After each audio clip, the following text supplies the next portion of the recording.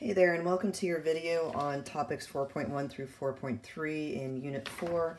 We're going to be covering plate tectonics, soil formation, and soil composition and properties. All right, this first unit is not a whole lot to it. The first thing to take a look at is right here on page 305, which is the different eras and periods. Please don't know a whole lot about this. The first thing to take a look at is which eras were the 5 mass extinctions. It's right here, Mesozoic and Paleozoic. We think we're gearing up for a 6th mass extinction here in our current era of the Cenozoic era. Please also note that we are in the Quaternary period. All right, core, mantle, asthenosphere, crust. Boy, I have mantle here twice, sorry about that. And lithosphere. So let's see if there's a better picture. I do think that the pictures that you've got in your notes are probably better than this, but core is the hard, when you do a cross-section of the earth, the core is the hottest part. Then you have the mantle, that is the semi-liquid rock area. The asthenosphere is the very top of that, and then your crust is part of that is your lithosphere right here. A combination of the crust and the rigid outermost part of the mantle is a lithosphere. So that is going to be what your tectonic plates are. Excuse me, what your tectonic plates are made out of. What element is the core mostly comprised of? It is mostly iron in here. How does convection work? Super simple. Convection is the transfer of heat via some other, some sort of substance. It's going to be usually air or water, or in this case lava, or excuse me, magma. Super hot. Magma gets super hot. Hot things rise. As it rises, it cools off, which means it eventually sinks. So you have these circular motions of the lava that cause the, eventually, as we're going to talk about, the tectonic plate movement. Again, this is very much like bubbling gravy for the same reason. Also be aware of this because that's also how winds work. There are air convection currents you're going to need to know about. What's the difference between magma and lava? Magma is this semi-liquid rock underground, and then when it comes out the top of a volcano or out of a crack in the crust, it's called lava. So magma, lava. Differentiate between igneous, sedimentary, and metamorphic rock and explain how each is formed. We've got a nice rock cycle over here. Oh, by the way, this was not a question I specifically listed there, but it is definitely something you need to know from your in-class notes and also in here. Please be aware of the fact that continental or oceanic crust is mostly made out of a rock called, where is it in here? I must have seen it on the other page. In your in-class notes, one is made of basalt and one is made of granite. Please make sure that you look that up. It's in the lower right-hand corner of the cross-section of the earth. All right, rock cycle. When lava cools, that is called igneous rock. Great examples of that is granite and basalt. It's shiny, no fossils. Excuse me. Sedimentary rock is when you have the rock is broken down into sediment through weathering. Then you have some heat, but mostly pressure pushes it together and causes it to stick. It's stratified. This is where you mostly find fossils. Again, sandstone and limestone are two great examples. And then metamorphic rock is high heat and pressure. Either this, or other forms of this squeezed together, so you have these big, thick bands of minerals in here, and then also next to no pores. I mean, think about it. You've taken all of this stuff and shoved it together so there's no air spaces left between it. Marble Some forms of slate are also sedimentary. That's why I'm kind of reluctant to call it that. Gneiss, remember it's a gneiss rock. Those are some great examples as well. I will remind you again that there's reading you can do up here on igneous, right here, sedimentary, and metamorphic. Remember that, again, granite and basalt are what make up all of the plates and tectonic plates on our planet. All right, topic 4.2, actually 305 to 307, 323 through 328. Huh. Oh dear, I completely forgot to put in, okay, you guys got lucky. I will be adding some things to your book. Please be aware of questions on continental drift and the 3 types of boundaries. You're going to notice I neglected to put any questions in your packet, but in your textbook, but we did talk about it in class, so definitely be aware of the difference between convergent, divergent, and transform. Know what a volcano is. Understand that the Hawaiian Islands are a hot spot. Be aware of what the plates do. Transform faults. Remember that you have convergent can either be mountain building or you have the subduction zone, and then divergent is where the plates move away from each other. Let's see what else. I'll give you specific questions for you to study for your unit test. I can't believe I forgot that stuff here. So understand what a tsunami is. That is where you basically have an earthquake on the ocean floor, and it causes a wave that creates a wall of water that is very problematic. You can see that occurring here, and you can see some of the damage that occurs. Earthquakes are the same way. I don't know that we'll be able to watch those videos in class. I highly recommend that you watch some that I've posted so that you really understand the devastation that's involved with those. But again, even though I don't have specific questions in there, definitely know events that are associated with each of these. You can have earthquakes across the board, but transform is mostly known for those. You have mountain building here. This is seafloor spread.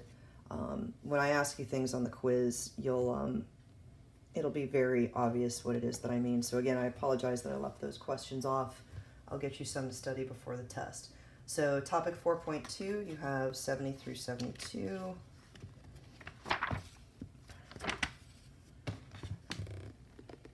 All right, so basically all you need to know is what soil is. Soil is composed of 2 things. You basically have rock that has been ground up into itty bitty pieces, but then you also have organic material in there that provides nutrition that organisms like plants use in order to survive. And then you do also have things that live in the soil. Little bugs, bacteria, worms, all those little guys. Do be aware that most of the nutrition in the world's soil is within the top inch of the topsoil. So you can replenish it, but boy, it takes a long time. So if it washes into the ocean, as an example, because of soil erosion, you're not going to get that back for a long time. And remember, if you don't have nutritious soil in the ground, you don't have plants that grow, and you don't have crops, stuff like that. All right, so plant cover keeps soil in place. Think about it, what part of the plant anchors the soil in place? That's going to be the roots. That's going to become important when we talk about agriculture. There are some forms of protecting the soil that allow you to cut plants down, but then if the roots are still in place, they kind of anchor the soil in place at all. They anchor the soil in place. All right, so, excuse me, 308 to 309. So, how does soil become bedrock? Basically just effort. You have physical weathering and chemical weathering. Physical weathering can either be critters, which is called biotic weathering. It's also sometimes called biological weathering. So you have things like lichen and moss breaking rock down, especially during primary succession, into smaller bits, at which point that you have other plants come in over time and accelerate that process. You can see you start with bedrock and move forward, and the soil becomes more mature, you can see that the colors become more varied. We're going to talk about what those colors are, excuse me, in just a little bit. So physical weathering is right here. You have wind, ice wedging. That would be where water goes into a crack, it freezes, cracks the rock open. Chemical weathering occurs when slightly acidic rain reacts with minerals to basically bring nutrients out into versions that plants can uptake. Remember, some is good, too much is bad, which is why anthropogenic acid rain is a bad thing, because it can actually take those nutrients, instead of making them available, it just basically does what's called mobilizes them and just moves them out of the soil entirely as water washes them away. We already talked about the difference between physical and chemical weathering of rock. Biological weathering of rock, again, is referred to in the notes that we took as biotic weathering, a form of physical weathering. It just means you have a living critter doing the work of grinding up this rock into smaller bits. All right, so what is humus? Please know the difference between humus and hummus. Hummus is a kind of dip made out of chickpeas. Humus is a kind of dead and decaying stuff, for lack of a better word, that helps, that needs to break down a little bit further to help enrich the soil. You need to understand that topsoil and humus are two totally different things. I'm just trying to look for where humus is. I wonder if I saw it somewhere else. Just hold on a second, kiddos.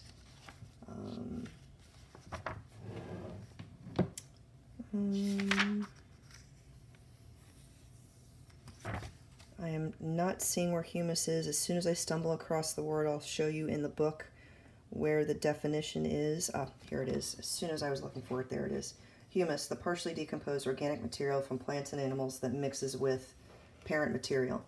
Do not confuse humus with enriched topsoil, because it's this stuff on the top that's starting to decay. It hasn't fully decayed and integrated itself with the top inch or two of the soil. You may notice that there are what's starting to look like layers in a layer cake. That's going to become important here in just a minute, so hold that thought. All right, so let's see. Figure 11.6 describes soil in the 5 types of biomes. This should come as no surprise. Not a lot of nutrition in desert areas in the soil. It is because it doesn't support a lot of plant life. Grasslands where there is just all kinds of vegetation, lots of humus.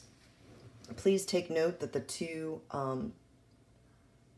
soil types that are acidic are the tropical rainforest and the coniferous forest, which are also called the boreal forest, also called the taiga.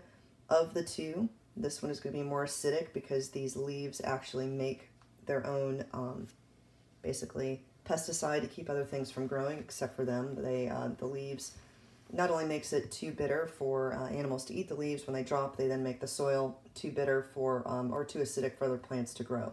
That's called allelopathy. I believe I explained that in your notes. Allelopathy can be any sort of toxin that a plant produces that makes it so other organisms either don't eat it or don't grow in that particular area. It's like chemical warfare for plants. Identify the major soil horizons.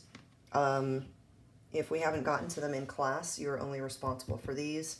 If we have added the extra layer, then you need to fold that in as well. But the layers are pretty easy. From top to bottom, it goes O, A, B, C. O is the leaf litter. A is the layer that is the most important. That is where all of the nutrition is. You can see that's where all the root systems mostly are. B is subsoil. That means it's starting to develop into soil. And then C is the parent material. It's the bedrock that's down here. Let's see what else. We're going to have a horizon E. All right, what is the fertile uppermost layer of the soil called? Again, it's called topsoil. It's layer A. Layer O, the humus, is not the most fertile layer because it hasn't decomposed enough to release its nutrients into the soil for plants to get at. All right, so let me get to soil horizon, which is where I was before, 348 and 350. Okay.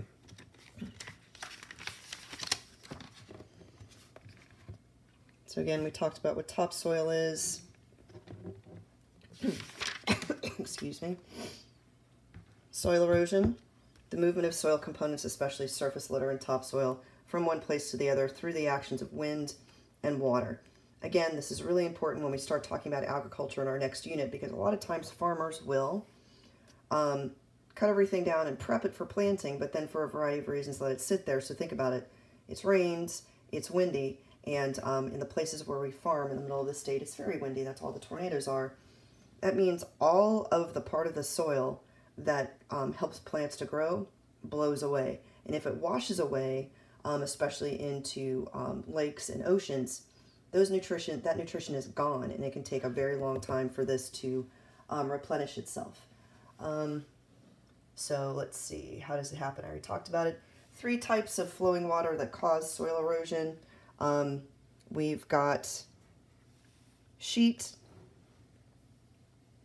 rill, and then gully. And gully is going to be the worst of the 3. Basically, here's how it is. Sheet, you just have a layer of water kind of passing across. Rill is when you have, it starts carving furrows, which is like little divots in the soil. And then a gully is when it's just really, really big. So in the scheme of things, I don't think that you're going to need to know those. I just wanted to introduce the words just to make sure.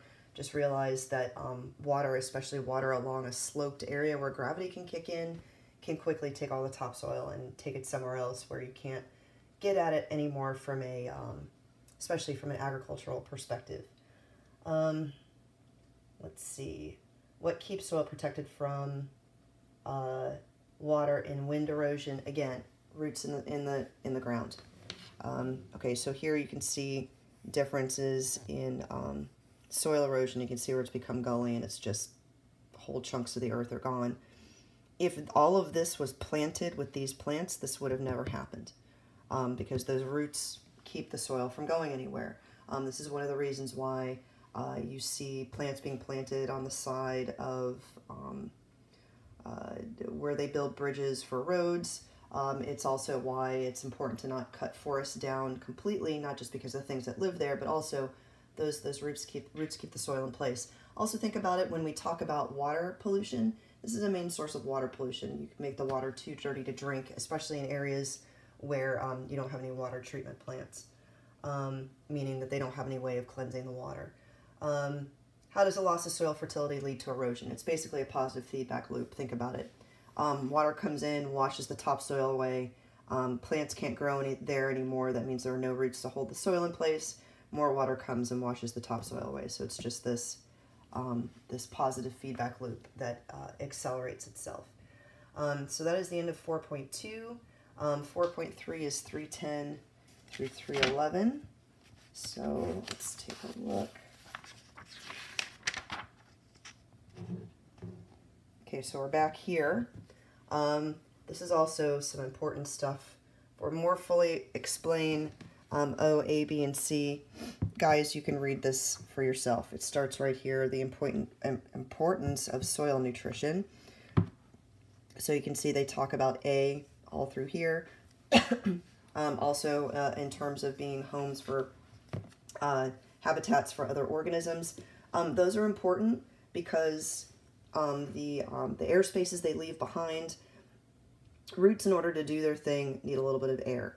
If roots are completely covered up in water and soil, they can't absorb nutrients, they can't perform respiration, and they die.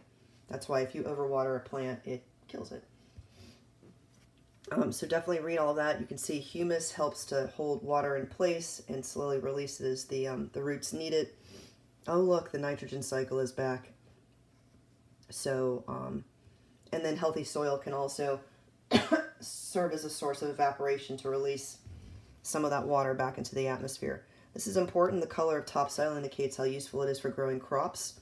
The darker it is, the more nutrients it has in it, and the more likely it is to support the vigorous growth of plants, and in the case of crops, healthy crops. B horizon and C horizon is all talked about here. The biggest difference is that it doesn't have that nutrition level that the A does. So I mean, imagine how that is. So let's say this is the A layer. You've got nutrition coming in from decomposing humus up here, and then you have the actual physical components of the soil being slowly broken down this way. So that topsoil layer is kind of the sweet spot between those two actions happening. All right, so another word for the sea horizon again is bedrock. This is important. 3 kinds of soil particles: sand, silt, and clay. Be familiar with the sizes of them. Sand is the smallest by a long shot, then you have silt, and then you have clay. Be able to rank them in size. I just went over that. Explain how clay is important to nutrient retention. There is this right here, nutrient holding capacity. If you look, particles of clay, know this, have a negative charge, and so magnets of opposite charges, as you know, attract each other. So if the clay is negative, it attracts nutrient ions, as you can see with the positive charge. That's calcium and potassium. Most, not all nutrients, because if you look, nitrate ions are negative, but most, well, not most, but all metallic elements form ions with a positive charge. And the clay, just because it's naturally negatively charged, it holds on to this stuff, which means that the roots can go into the clay and pluck away the nutrients that it needs when it needs it. So having clay in soil means that it holds on to nutrients. Let's see. Differentiate between infiltration and retention. It's not defined here, but infiltration means water can pass through it. I mean, think about sand. Think about your eco columns. The water just flows right through sand. Retention of water is holding on to it. So some soils allow more water to run through, and then some soils hold on to the water a lot. How do we know that? It is the proportions of the sand, the silt, and the clay that tells us that.